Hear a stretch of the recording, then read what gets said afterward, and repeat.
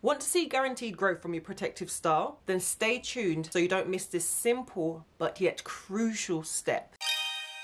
You're probably missing out on the most important step of protective styling if your hair is just dry and you're not seeing any growth. And this step is moisturizing. If you want to see how I got this juicy, moisturized protective style, then carry on watching. And there's a bonus tip at the end.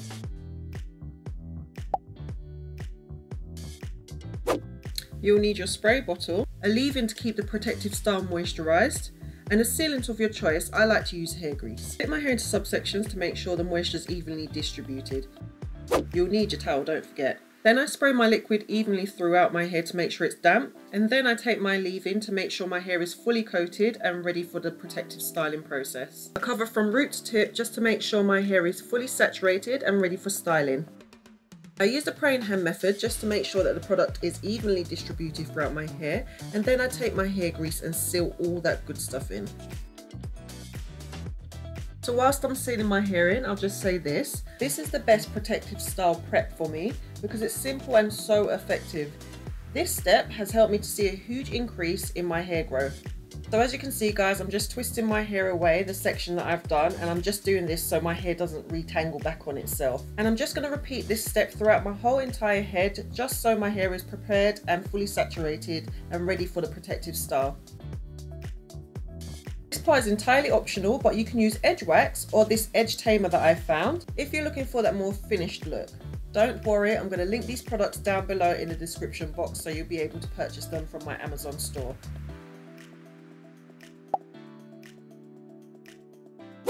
So the reason for me choosing the flat twist, guys, is because I feel that this is the best protective style to grow my hair. The twists are looser than cane rows or cornrows, therefore putting less stress and tension on my hair. Flat twist can be a little tricky to do, I get that guys. So I've also done a cornrow version of this style, which I will also leave in the description box down below. If you are interested in doing flat twist, guys, if you can see what I'm doing, I'm just putting my finger through and collecting hair. I find it's easier to use my comb to scoop up the hair from the front of my hair, if that makes sense, as you can see there. Just to make sure that the hair is taut, not tight, but taut, and everything's all lined up nicely. Okay, so then I'm just doing the same with the back. I'm just smoothing it out with the brush.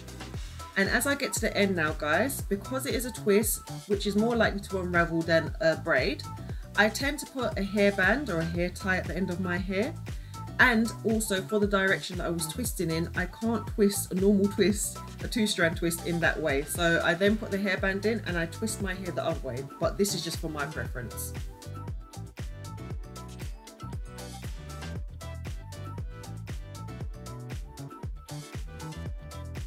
But the style isn't finished yet, guys. Don't go anywhere. I have a bonus tip for you coming up right now.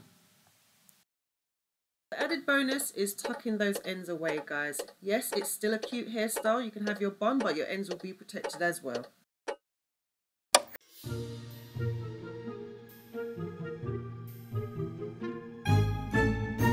Alright, so now you know how to properly moisturize your hair for your protective style.